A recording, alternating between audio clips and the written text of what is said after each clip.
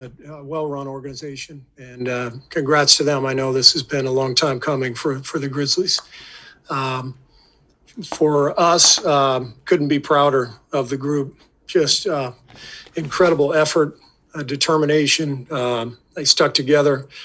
They made this season really meaningful over the last couple of months, and that's important. I think our young guys really grew. I think our vets had great years. So fun to see Kevon Looney healthy again. Steph and Draymond have just fantastic years. So I think we made a lot of strides this year, and I'm really, really excited about what's next for this group. But for now, really disappointed that they're not going to get the chance to play in the playoffs. It would have been a lot of fun. I'll take any questions. Next up is Kerr Burke, NBC Sports. Steve, what did you tell your team post-game after they emptied the tank? That's private. That's for us. But needless to say, it was all positive, because I'm very, very proud of the effort and everything they put forth. Anthony Slater.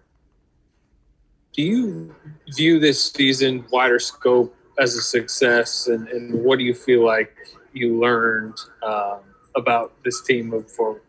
I think this season was absolutely a success, Anthony. We would have loved to have gotten into the playoffs and tried to make a run. We were really a good team over the last 22 games, I guess. To put together a stretch like that over an entire quarter of a season, that's not a fluke. We were the number one defense in the league during that span. And to watch Jordan, Juan, Mike Mulder, these young guys grow and develop, that makes this a successful season because of what it sets up for next year. I'm also thrilled for, I mentioned Kevon, Damian Lee, some of our younger vets who put together really good seasons and kind of solidified their own individual careers. That's crucial. As coaches, obviously we're trying to win games, but we want to help these guys get better. That's a big part of our job, is to help them improve. And that's why the training staff did such a great job with Loon, getting him healthy, and the whole coaching staff working every day with these guys. It's very gratifying. Obviously, a crushing way to go out, 2 straight games that were basically gut punches. We felt like we had the control of the game the other night and lost, and then really didn't have the control of this one, but could have won. We had the last shot in regulation. So ball just didn't go our way, but we've had a lot of great breaks over here, over the years, and a lot of bad ones the last couple of years, with injuries especially.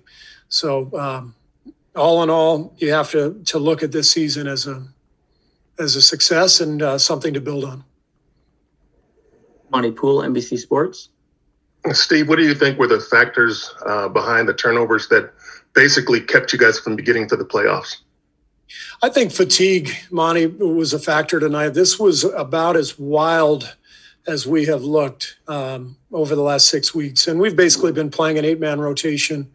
I thought both teams got tired. They really struggled to make shots in the second half. Our defense picked up big time, but offensively we turned the ball over a ton, and we really weren't poised enough at key times of the game. That's why I kept burning timeouts. I was trying to get the guys settled, but we were just trailing the whole game, and it felt like everybody was trying a little too hard. And sometimes fatigue makes you play a little bit beyond what you should be doing. And so the turnovers, some wild possessions in the middle of the game, I thought that's what really hurt us, because we had plenty of time to get back in it, as we showed. And the effort is what got us back, and the amazing skill, of Steph and his shooting. But we weren't sharp tonight. Next question is from Tim Kawakami, The Athletic. Steve, just to be clear, did you have a timeout at the end of regulation there? Could you have called timeout? Did you choose not to? We chose not to. We had our shooters on the floor. We had them on their heels a little bit, and we knew we were going to run our high drag with Steph and Draymond. And at that point, I didn't want to disrupt the momentum. We had the last shot, and so we chose to go ahead and play. Next question is from Kylan Mills, Cron 4. Hey, Coach. It seemed like every time you guys got on a run, Ja Morant had an answer. I know during overtime I saw Juan looking pretty frustrated after he made that big bucket. Just can you talk about what Ja was able to do tonight and about his future in this league? Yeah, he was great. He had a huge night and made big shots. He made 5 threes. They made 15 threes. They shot the ball really well, and that's why they won the game. They're not a great shooting team, and a lot of our defense was really to protect the paint and protect against Valanciunas and Jaren Jackson, and so sometimes you give up shots and you just know going in that they're probably due to make some, and that's what had to happen. Obviously, Ja made 5, and then Tillman made the big one. He's not a guy you expect to make a 3, and so we're up 2, I think, at that point with a couple minutes to go. He hits that corner 3. That was a big shot, and then Grayson Allen made a couple as well. So give them credit. They made the shots that they had to.